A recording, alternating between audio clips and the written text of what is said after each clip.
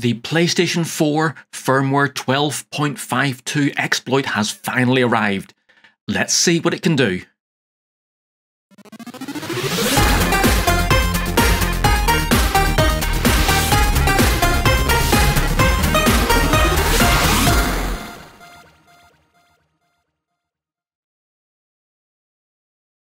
Hi and welcome to Bytes and Bits.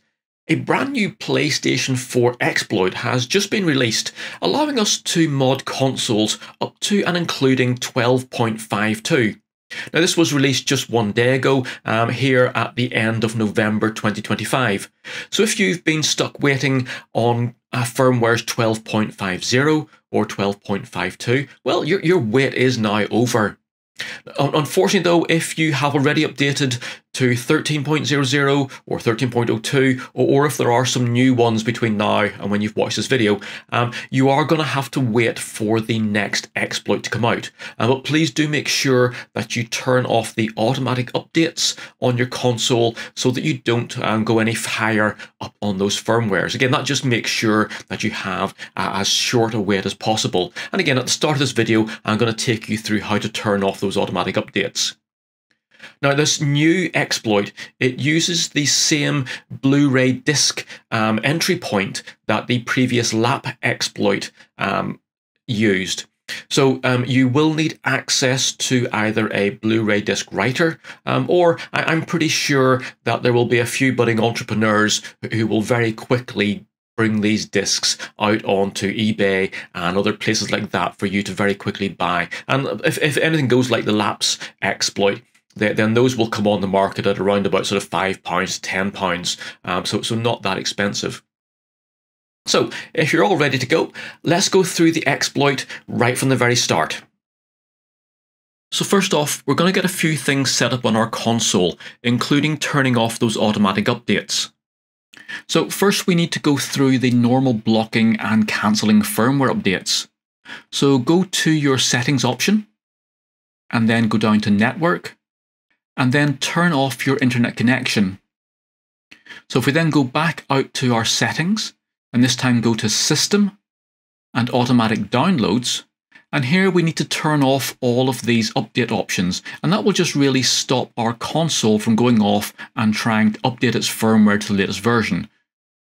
So if we now go back out to the system settings again, and now scroll down to this option here for Enable HDCP. Now you need to make sure that this option is turned on, otherwise the PlayStation 4 won't be able to play Blu-ray discs. So lastly then, we need to go back out to our XMB, and then go to our notifications page, and then go to our download section. Now if there are any firmware updates listed, or any of them are downloading at the moment, then just highlight them and press the options button to allow you to delete them. So we now need to make our Blu-ray disc.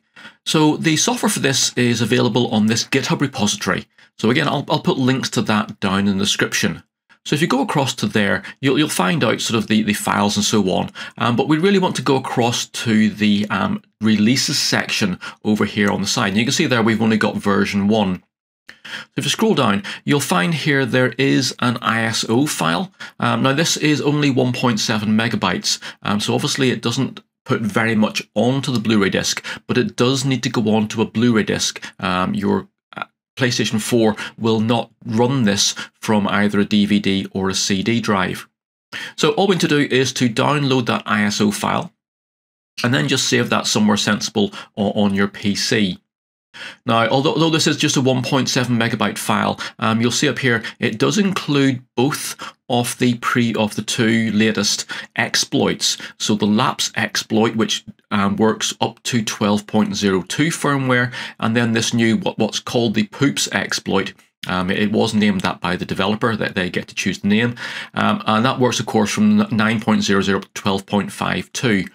It also then does include the payload package, the GoldHen, all built into this one Blu-ray drive image. So there is nothing else that you need. And of course you can then choose which of these two exploits you want to run when you pop the Blu-ray disc into your console.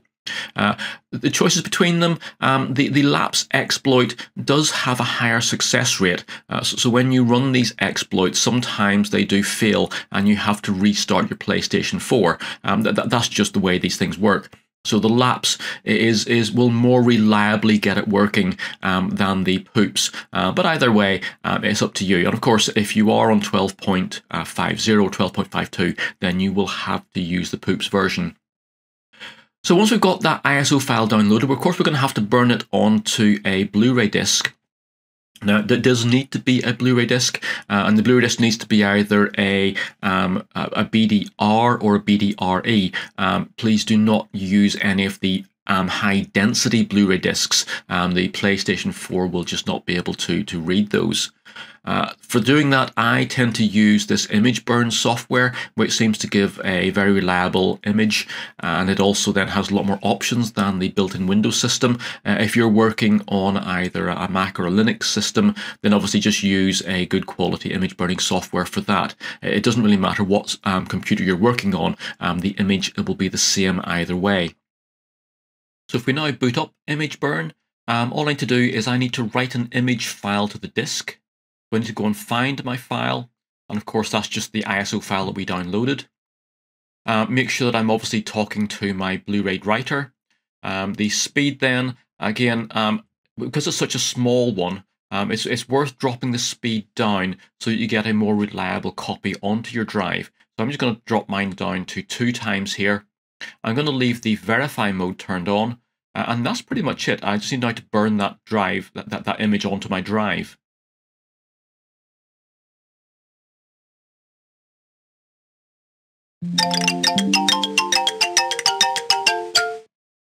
So that little jingle means that our disk is fully completed. So let's jump on to our PlayStation. So you just need to pop the Blu-ray disc into the drive. Now you should see the disc popping up on your XMB.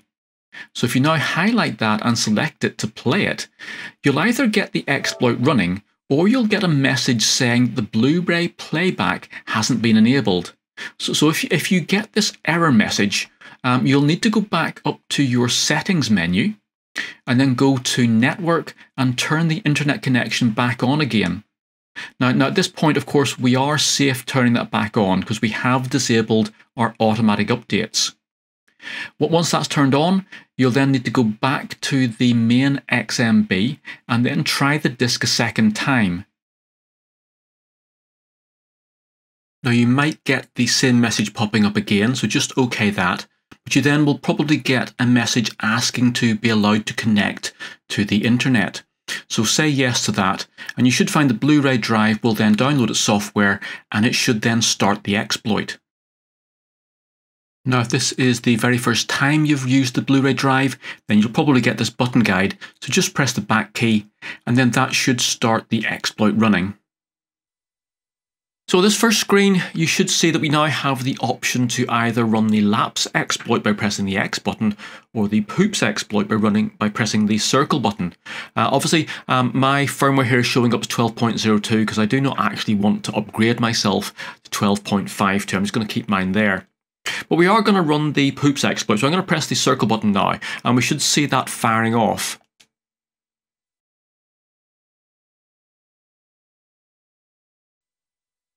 Now, as I said, the poops exploit does fail more often than the lapse exploit, so we've actually got a fail here. There will be a couple of different failures, so some will say just to restart the exploit, but we've actually got a fail here where it's going to need me to actually reboot the PlayStation 4. So let me just go and reboot the PlayStation 4. So I'm coming back out of here with the PlayStation button and going across, and of course just doing a normal restart. So back up and running again, we just need to reopen the Blu-ray disc, and then let's just see if that does the same. So starting up, it's then asking me what I want to do, so I'm going to press my circle button, and there we have a successful exploit.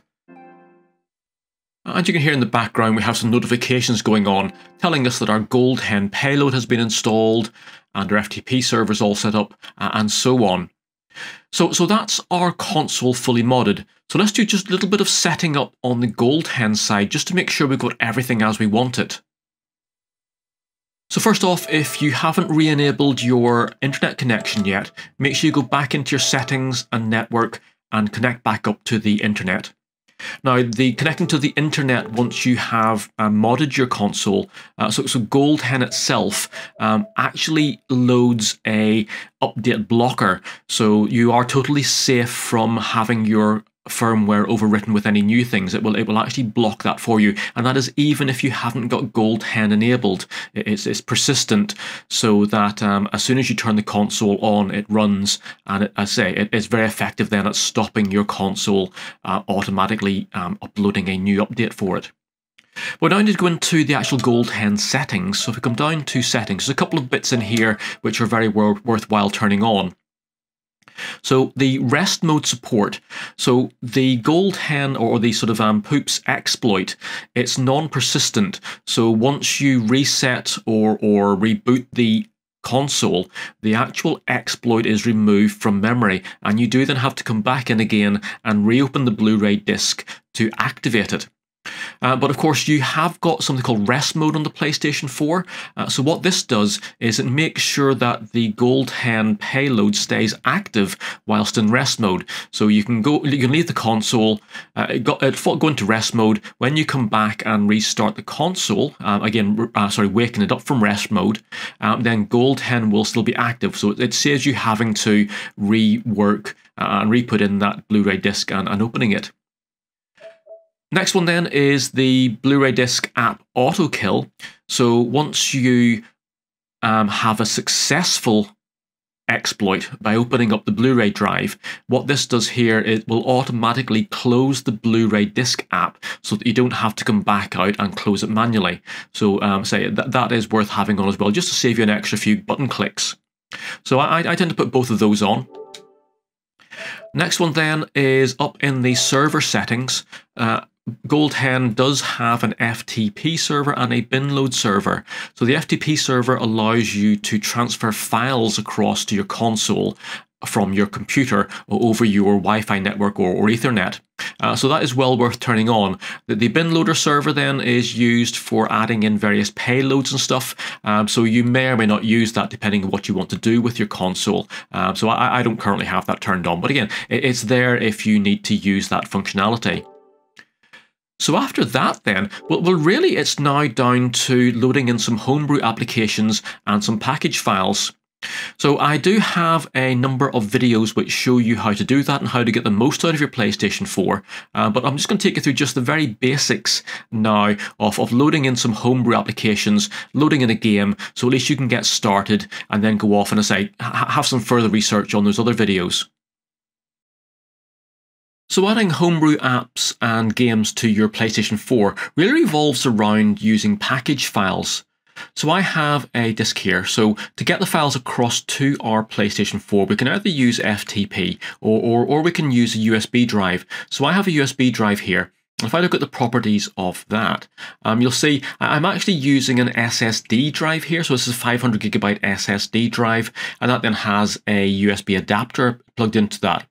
So I have that formatted in XFAT, so it can handle large files. And that's really how you need your USB drive set up. So any USB drive at all, but it needs to be formatted as an XFAT drive. So on that drive then, in the root of the drive, so this is in the root of the drive, I have a number of package files.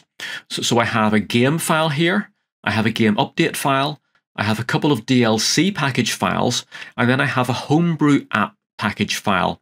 Now this homebrew app here is the homebrew store. So if I come across and have a look over here, there is a website called packagezone.com, and that is really handy for any homebrew apps for PlayStation 4 and PlayStation 5.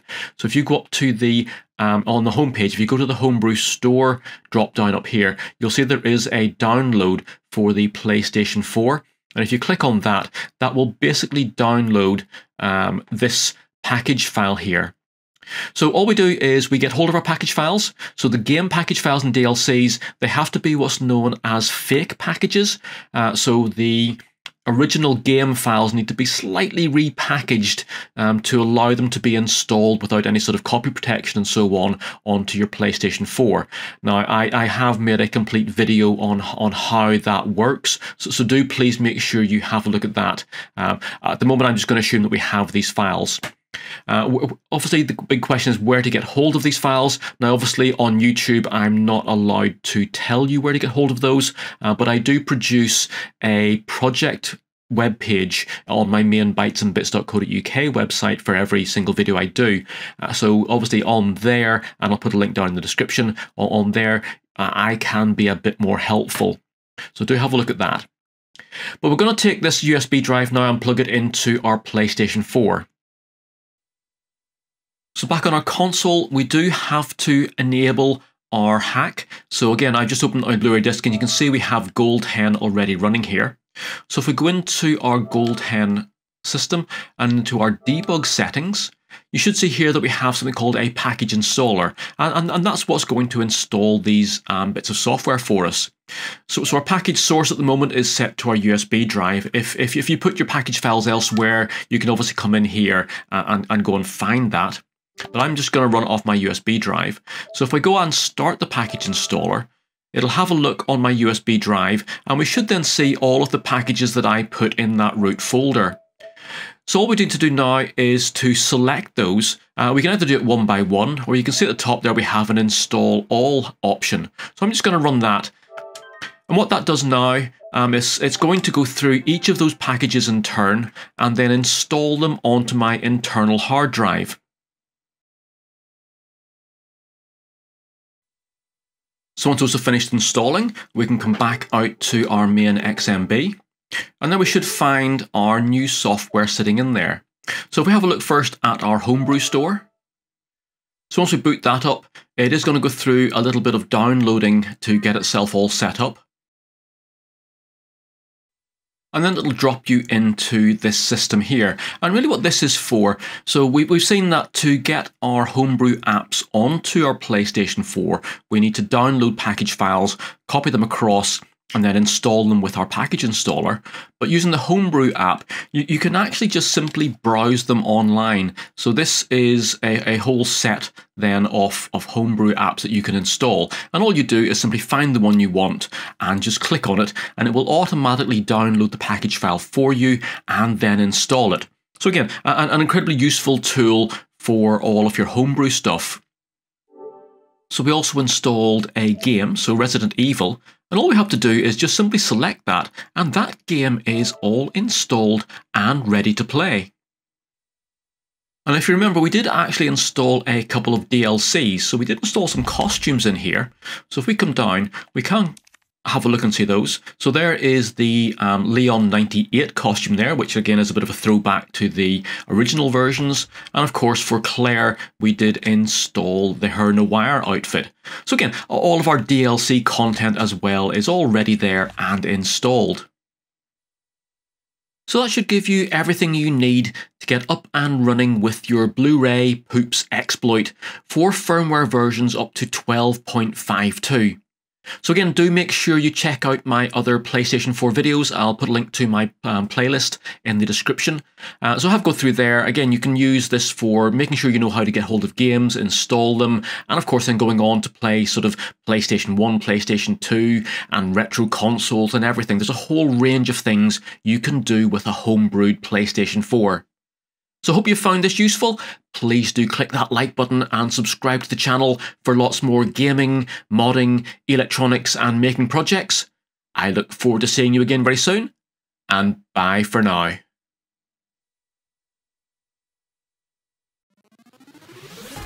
Thanks for watching.